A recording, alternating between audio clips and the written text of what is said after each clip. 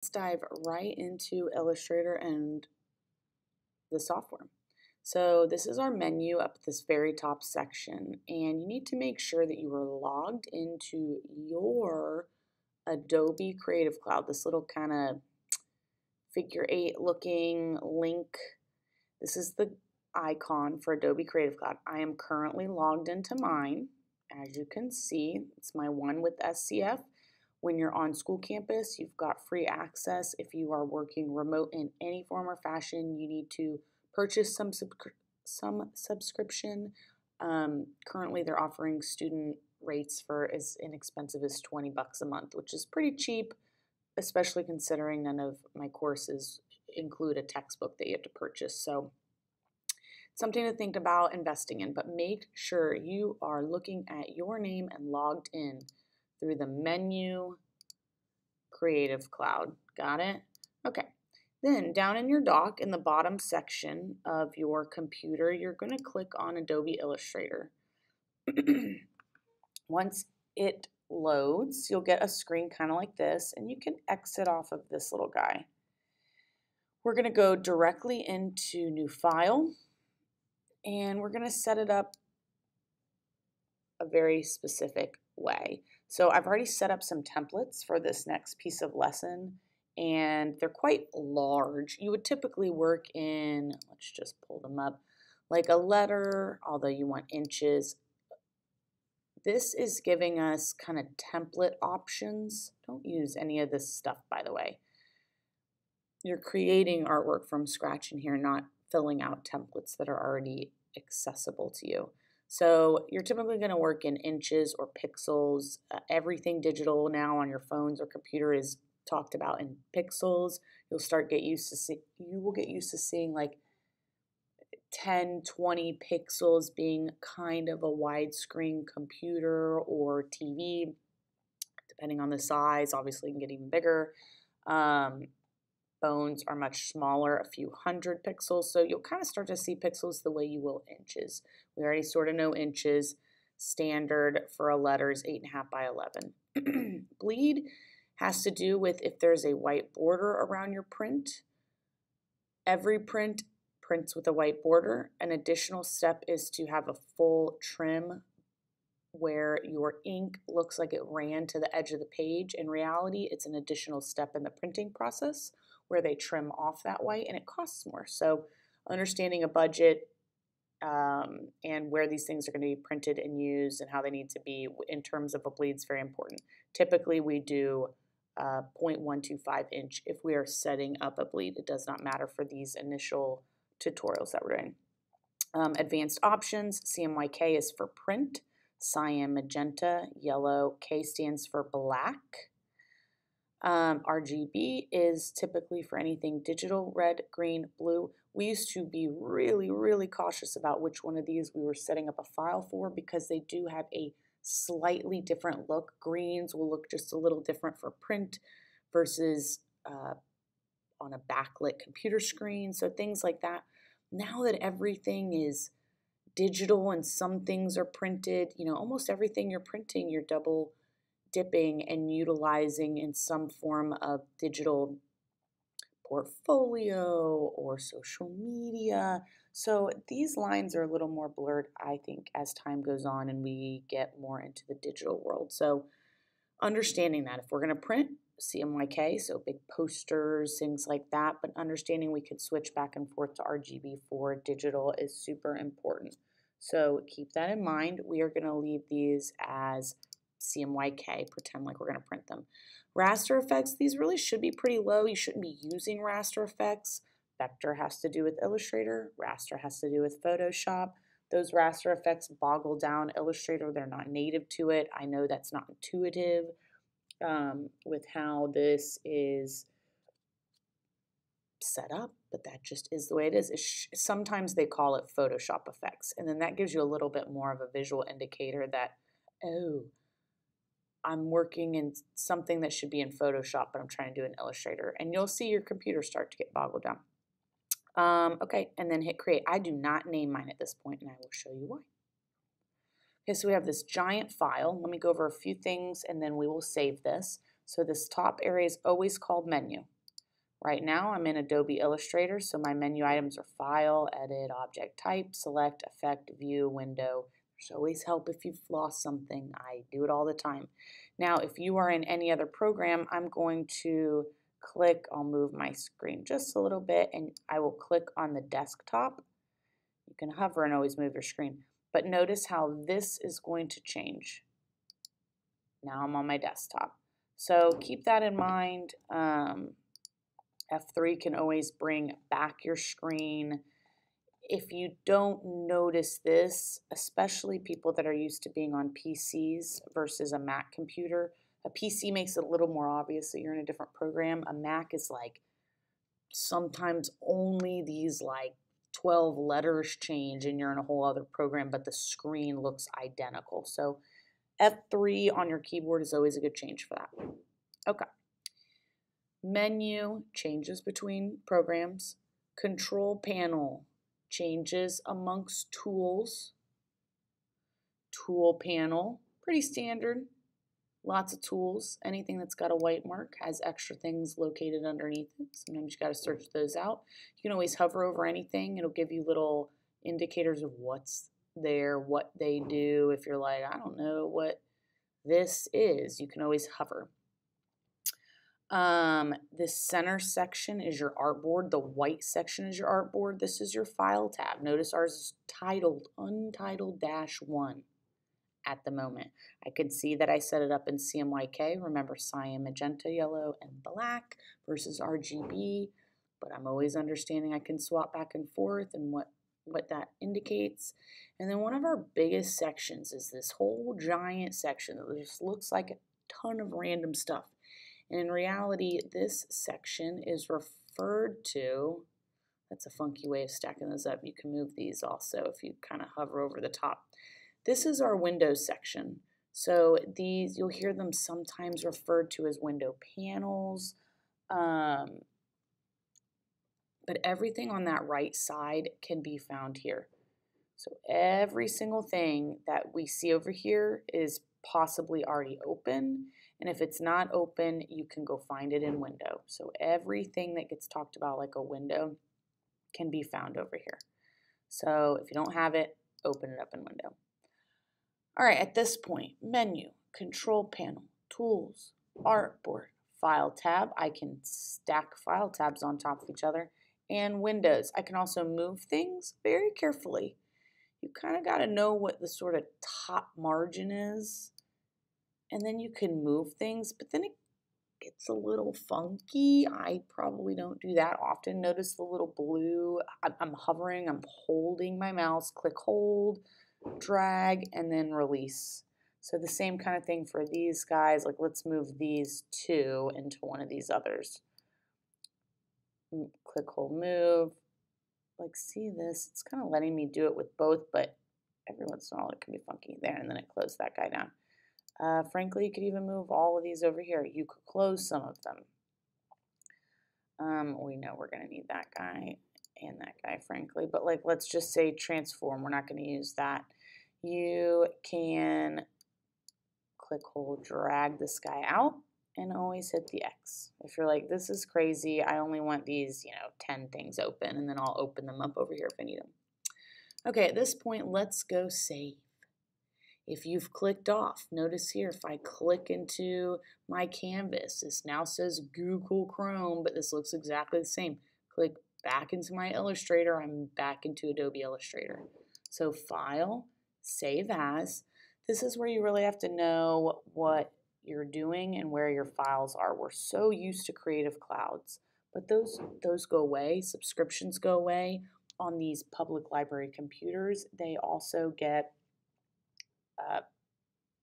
they're sticky. I call it sticky, where the login, even if you log out, you can still be sticky logged in, where your login will still pop up. Even if you don't say save, you never want to save on these public libraries any of your login information, but even if you say don't ever save my login info, it can still happen. So you need to do both. So first we'll go to Save to Creative Cloud. Now Creative Cloud just dumps everything. I like my stuff in rows. You can figure out what you want. You can also add folders. So we'll call this intro, save, cool, and then I will call this, you also give everything your name with dashes, as well as some indicator of what the file is. That way, when you submit it, your name's attached. If it gets lost, your name's attached. If you're not quite sure what's inside that file or the preview's not working, you've got a slight indicator of a few words that tell you that. So I'm going to call it Brenda Harrison Intro Lesson 1. I like dashes. This is from my old website coding days. I don't like to leave spaces and stuff often. I'm going to hit save. Now, notice a little cloud. It's saying this is saved on the cloud. I am never going to rely solely on that Adobe Cloud to always exist and to never get tampered with anybody else.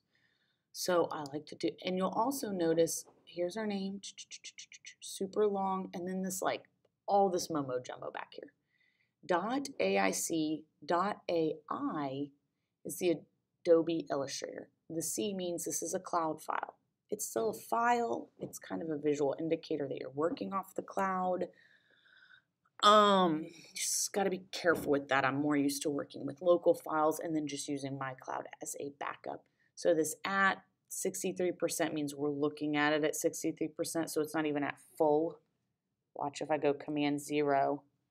Oh yeah, that's the, oh, here we go. That's how zoomed in I need to be at 100%. Command 0 shows me the full screen, but it's only showing 65% because it was such a large file at like 30-something inches. CMYK, that's our color mode, and we're just in a preview. So that's what all this mumbo jumbo is talking about. And you have to start kind of deciphering that like a sentence. Never ever delete the period, the A, the I, or frankly even the C, or if it's only the .ai, don't delete the extension at the end. Okay, so this isn't that great. Let's go do a save as and do a local save. So you see how that goes. So save on your computer. On these public library lab computers, you can go to student files. So over on that left side is where you're kind of finding stuff. Like if you're trying to look for something you know that got downloaded, you could always click there. But student files. Then you want to set up a file with your name. So I will go ahead and put in one for me.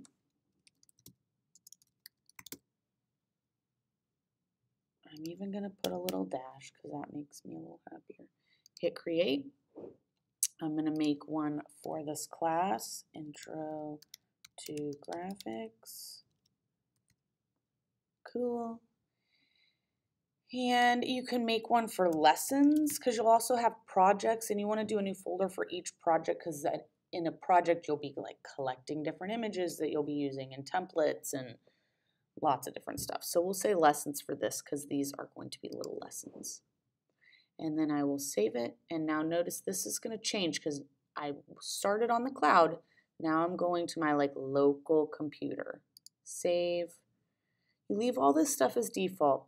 You're almost never going to mess with this. Only time is when you've got some real old file you've got to be able to open up on or do some weird trick of saving as an older version. You could do that. We're not going to. Hit OK. And now notice I have no more cloud. I'm working on the computer. My extension is now only called .ai. I don't have a C anymore indicating cloud. Everything else is the same. Still at 65% zoom in. Still at CMYK color mode. So all is good. You should be working off of a little bit of both and saving into both at the end of your day. So I'm going to work in my student folder. Again, this could get messed up. This could get messed with by other students. So you just kind of have to be careful with things like that. You also can have flash drives that you can get to in here. And like I have a brand new flash drive that I also like to save in sometimes. So student files and drives, flash drives or external hard drives are what I would consider local, not cloud-based saving options, and you need to do a little bit of both.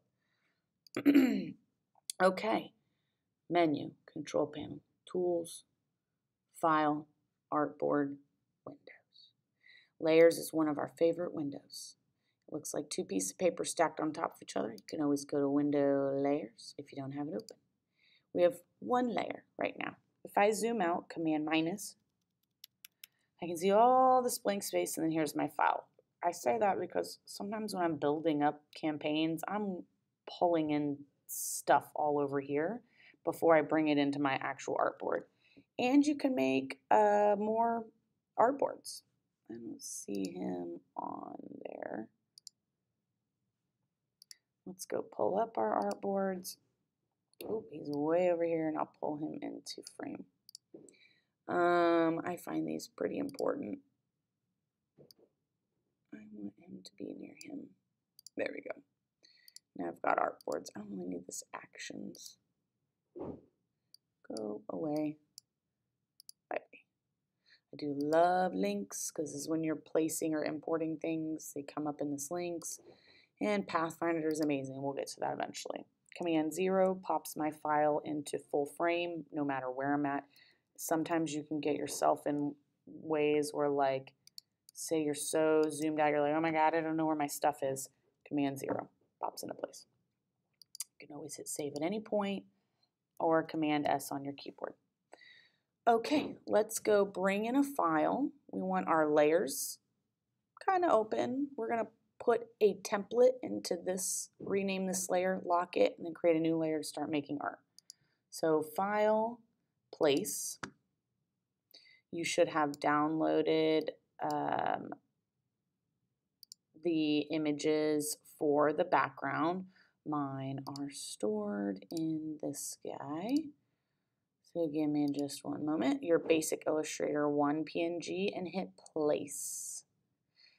I don't do mine as template. You can click this, but then it forces it down as like a 50% transparency. I just bring it in normal and lock the layer.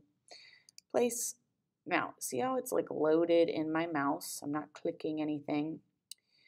I don't like to click, hold, drag. Then I think it forces a size and it doesn't give you a native size. I like to see the native size. It gives me a good visual indicator if it's too small or too big. So I just like to click, release. And he's huge. So Command minus. Oh, let's double check this file size. Oh, because I did them at 8.5 by 11. All right, so if you ever need to change your file size, when I was first setting this up, he should have been the 33 inches by 39. So to change a file size in Illustrator, you have to go to a tool called your artboard. Sort of like a crop tool that maybe we're used to in other programs. If you click on that tool and release, you will notice up in your control panel how it shows me the file size and width and height. Just change those here to 33 by 39. Hit return, and there it is. Now, I want to move this into place here. Perfect. So once you get that point, we're going to lock this layer. So in your layers window, next to a little eyeball, the eyeball says, can I see it or not? Nope. Yep. Click in that little square next to it to toggle on the lock. Now I can't mess with it. That's what this little visual indicator is saying. No matter what I do, I cannot mess with it. And this is what we're going to start to work on. So I just Command 0 so you can see it all. We're going to work our way through these 15 steps. And then you'll move yours over here so that I can see it. Mine is a template.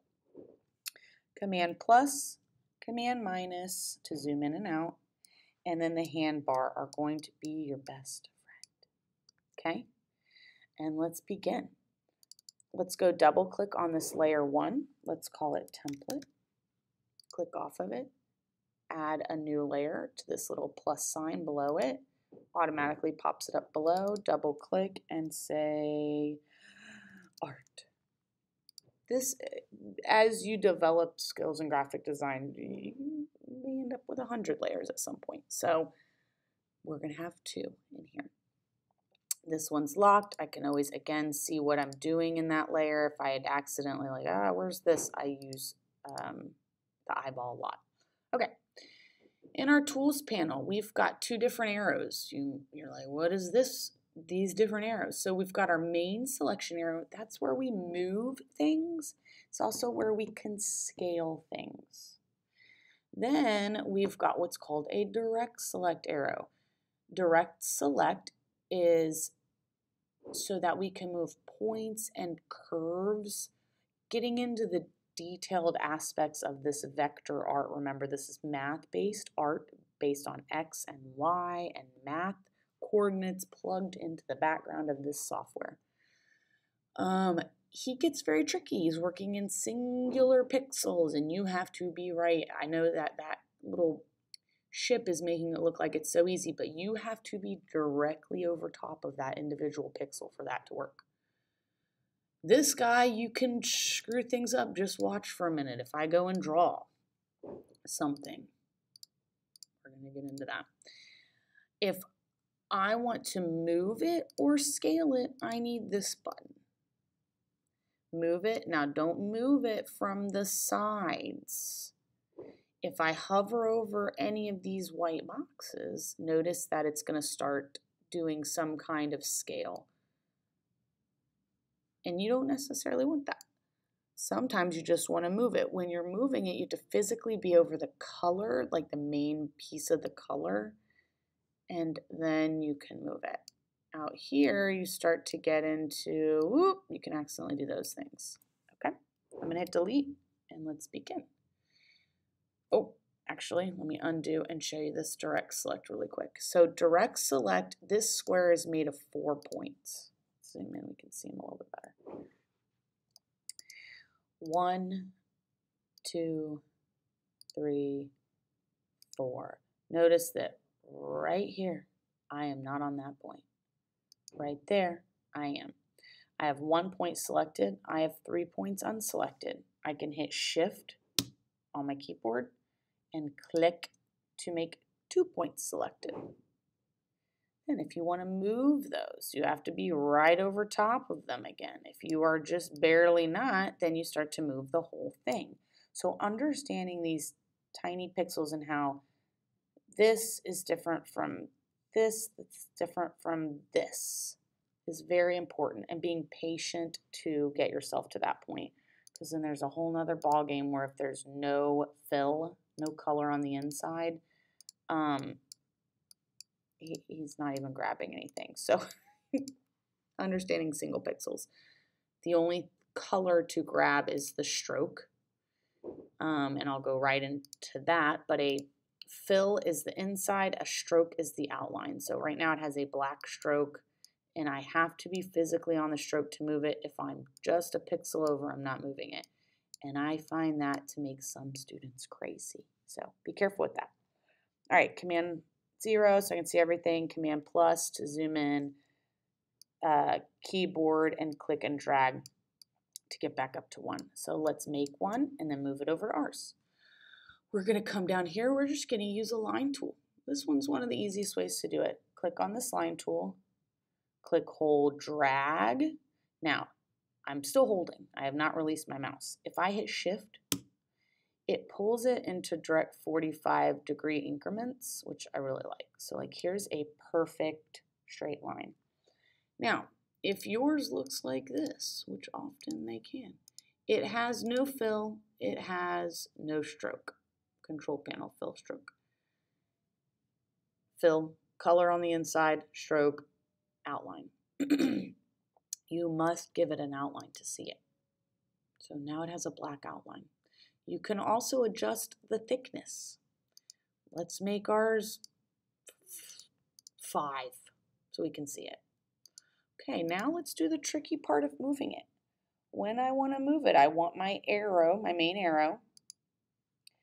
I want to come and grab right in the middle. I don't want to get next to where I know there's points, because sometimes then I can start to make it bigger, even tilted.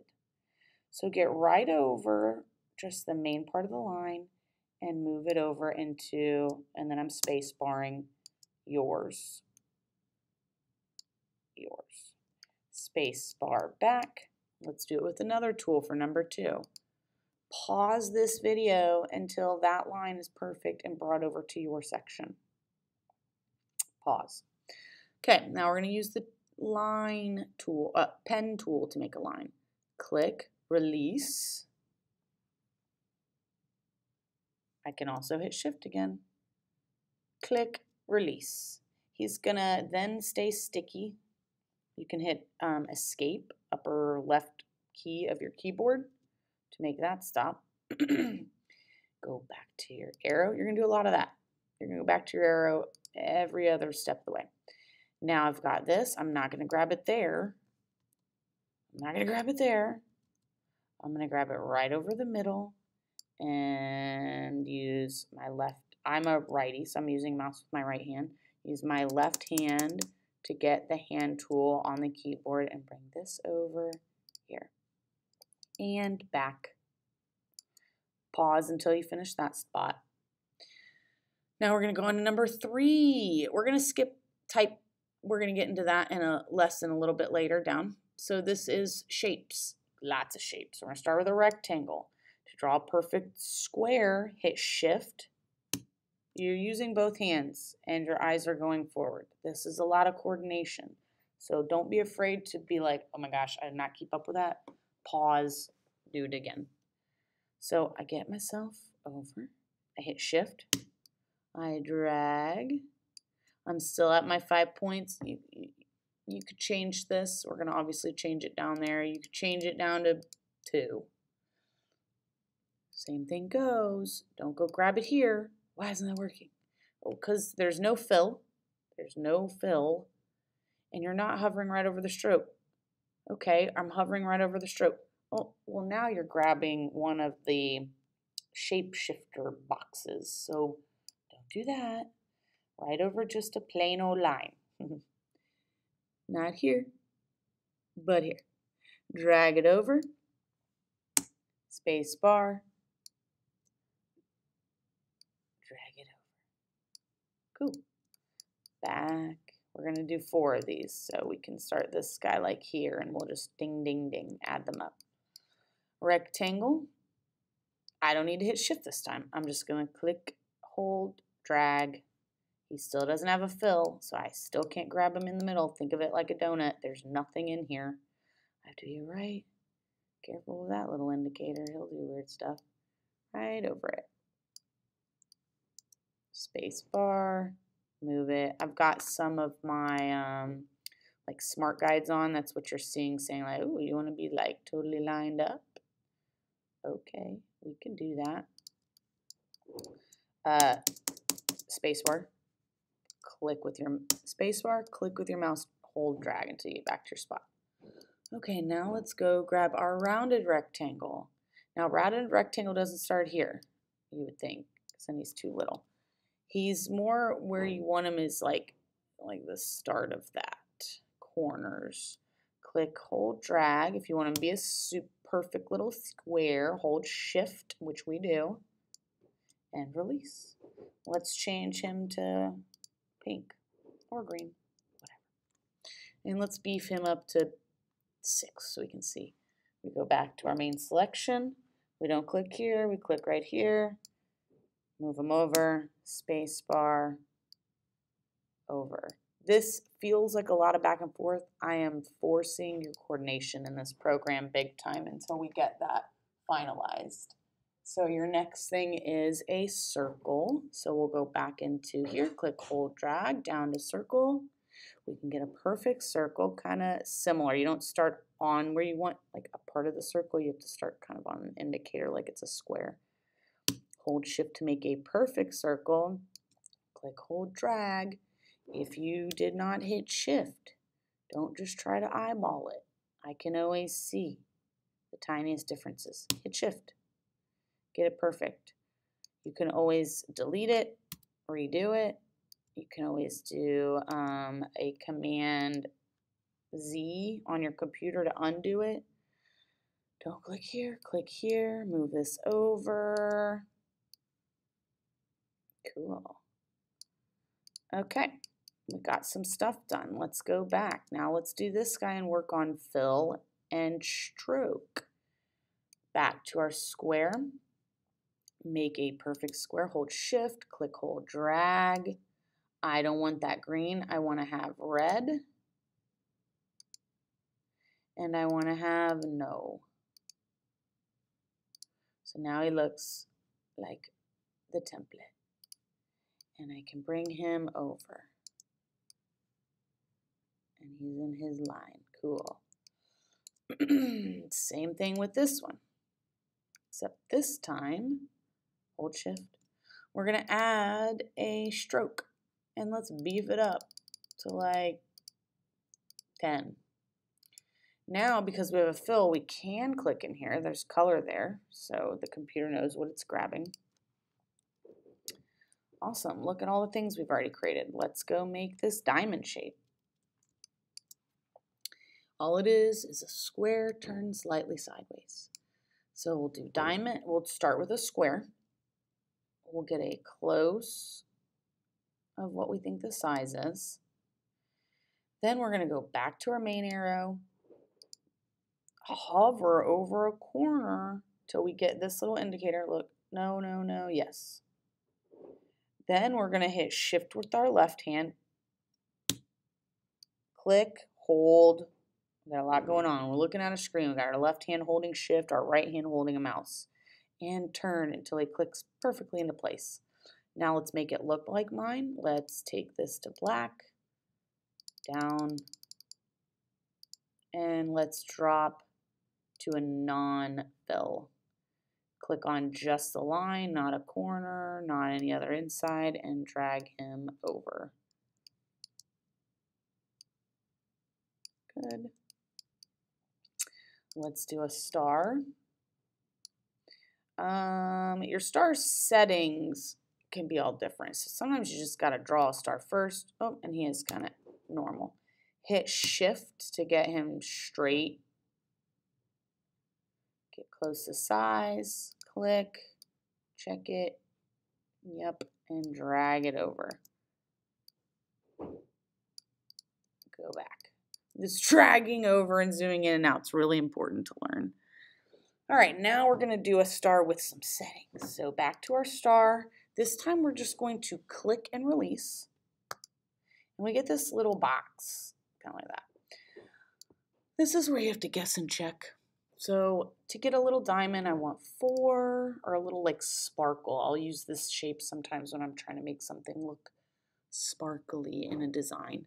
And then this is your outer radius, and this is your radius 1 and radius 2. So if I know I want radius 2 like much more in, you just got to bring it down a lot. And guess, we'll say 2. Hit OK. Oh, he's pretty close. Something to that effect. I can't click here. I don't want to click here, because that does weird stuff. Make sure you're clicking right on the line and bringing it over. Keyboard, spacebar, move it. Spacebar, back. Oh, we're almost done. A couple more. Okay, at this point, throughout everything, you need to be hitting save. So file save. Remember, I'm saving locally on this computer's and saving it inside the student folder. Everything on a desktop is, or in a download folder, is game to be deleted, so never work off of those. Make sure you're saving it in that student folder. That's also named for you and organized for your classes and projects. Okay, now we're going to go on to the pen tool. There's a lot we can do with this pen tool, so we're going to do some bare bones basics right now. Grab the pen tool. We're just going to click release, click release, click release. So click, release, click, release. I can hold shift if I know it's going to be this like perfect, these are like little 90 degrees. I'm holding shift with my left hand. Okay, and then you're like, how do I finish it? Just hit escape on the keyboard. And now I've got a little zigzag. Don't click here. Don't click here and try to move it. You'll get all kinds of weird stuff. Make sure you're clicking on the line, space bar, and moving it over. Come back. Oh, and we're going to practice copy and paste. So now we're going to grab this guy, which I drug him way too far to the edge. Let's copy and paste. Command C to copy, Command V to paste. There's a second version. Let's bring him back over to my template. Space bar, move, drag. We want to move these 2 points up. And how do I do that? How do I do that? Nope, then it moves all of them up. You use your direct select tool. Remember, this guy is here to move individual points. This is definitely the more advanced of the two selections. It's what makes us really graphic designers of custom art. The options are endless. So click on the white arrow, click. Right now I have 1, 2, 3, 4, 5, 6, 7, 8, 9 points. I have 1 selected. I could select 2 by hitting shift, so now I'm going to go shift, hold, click. Now I have 2 points selected rather than just 1. I use the arrows on my keyboard a lot, so now I let go of my mouse. I'm using my right hand and I just click up. If you hit shift, you can make bigger jumps. I think it's 5 or 10. And there you go. Now don't start moving it now, so then you'll move just those points. Go back to your main selection.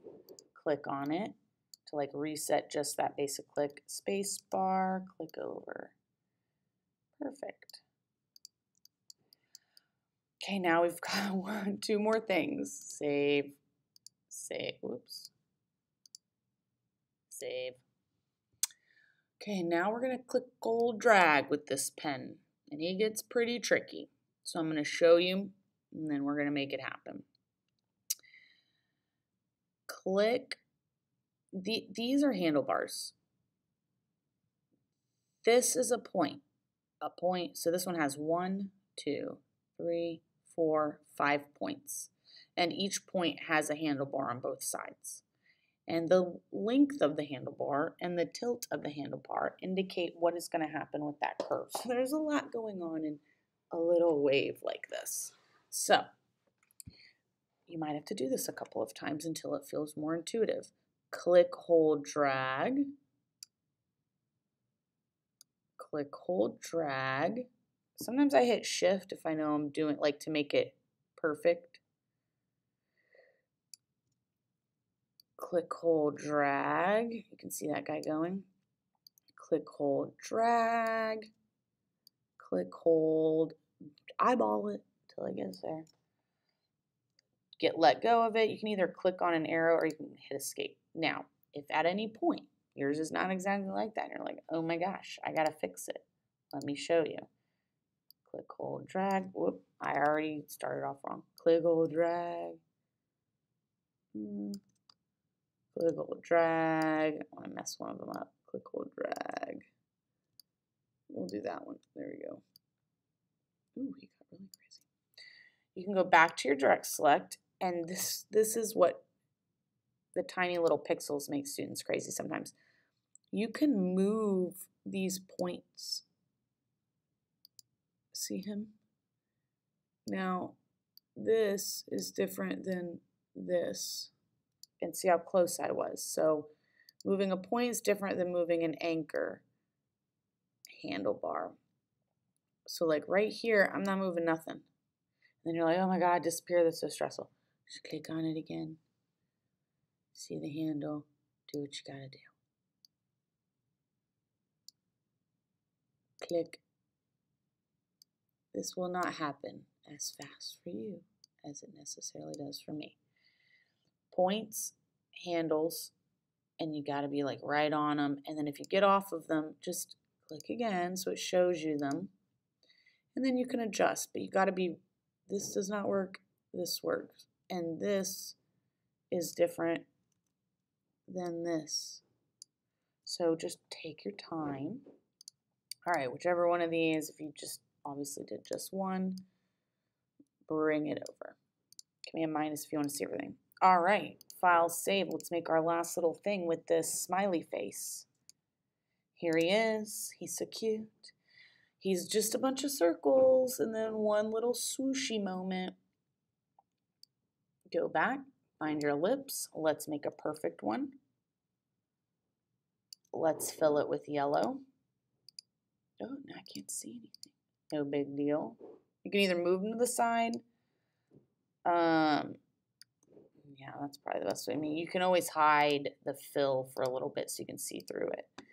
Okay, I'll go back in. Let's make some eyes. Eyes. Let's take the stroke off. Let's color them black. Let's have the same shaped eyes by doing Command C, Command V. Don't pull here, don't pull here. Get right there and move it over into place. Great. Let's do a smaller nose. Hold shift to get a perfect little circle. It's black. Now let's use our pen tool. Try to get this little smile. Click, release, click, release, click, release. And finish with escape or hit your arrow. Now, it looks filled. It is filled and there's no line. Swap these. Boom. You're like, oh my gosh, why isn't the control panel if I want to like beef up the line? I like to go grab my main select and then watch. This control panel is going to change right when I click on it. Click. And now he's a little different. So then you can go in and like beef it up or whatever. Now, here's another fun thing we haven't done yet. Because everything is locked down there and I only have this, this, this, and this new thing makes me nuts. I can click, hold, drag to get all three of those. I could also click, hold shift, click, click, click, whichever floats your boat. Drag them over. I can hit shift if I want them to stay right there too. Now let's zoom out. Let's grab this entire guy and let's move him over. And at that point, you should have your 15 different things. 1, 2, 3, 4, 5, 6, 7, 8, 9, 10, 11, 12, 13, 14, 15. Let's go make sure we're saving everywhere. File save is in my student folder. File, hold on, onto my store and go. Save, that's my flash drive. And then I can be extra. Oh, you gotta let it finish. There, it finished. Save as, Creative Cloud, intro folder that I started, and that's what I want it to be, and hit save. That's fine, that's my background template.